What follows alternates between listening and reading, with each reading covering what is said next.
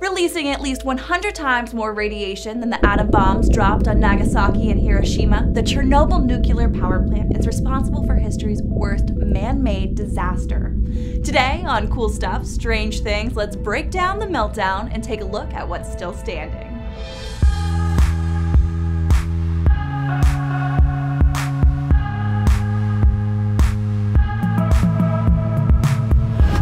On April 26, 1986, during a routine test at the Chernobyl Nuclear Power Plant, pressure began building in reactor number 4.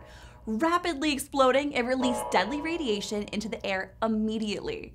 Nuclear rain fell as far away as Ireland. Chernobyl was in full disaster mode, despite comforting words from officials just 3 months earlier. Yes, believe it or not, in February that same year, Ukraine's Minister of Power and Electrification publicly stated that the odds of a meltdown at Chernobyl's nuclear power plant were 1 in 10,000 years. All residents within 6 miles of the plant were forced to evacuate. To try to put them at ease, the Pripyat amusement park briefly opened, ahead of schedule, during the evacuation.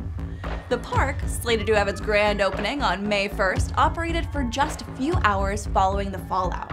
Today, with radiation levels in some parts of the park still dangerously high, the rides remain eerily unridden and rusty. The reactor responsible for the disaster was entombed in a sarcophagus of steel and concrete to contain the radiation, but it started leaking. Luckily, a new cover for the reactor was completed in 2016. This mighty arch is billed as the largest movable land-based structure ever built and is seen as an important step toward ultimately dismantling the still dangerous reactor. The cover, which is tall enough to contain the Statue of Liberty and spans nearly the length of 3 football fields, is designed to secure the site for at least 100 years. But not everything is hunky-dory. Today, there is still a structure at the heart of the plant known as the elephant's foot that is incredibly radioactive. A melted lava-like mixture, the elephant's foot is so deadly that 30 seconds of exposure will cause severe dizziness. Within 2 minutes, cells begin to hemorrhage. 5 minutes, it's fatal. As it continues to melt through the concrete base of the power plant, the city remains uninhabitable. What stands now is a post-apocalyptic view of Eastern Europe before the fall of the Iron Curtain. Although risky, this snapshot of history attracts a number of tourists. Those seeking to explore Chernobyl's exclusion zone, an 18-mile radius of contaminated land around the power plant, can join a tour as long as they sign a waiver warning against touching anything, even sitting on the ground.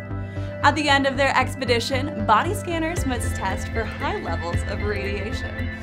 Would you take the chance to visit the exclusion zone? Let us know in the comments below. I'm Sabrina Sieg, and I'll be back here next week with more cool stuff and strange things.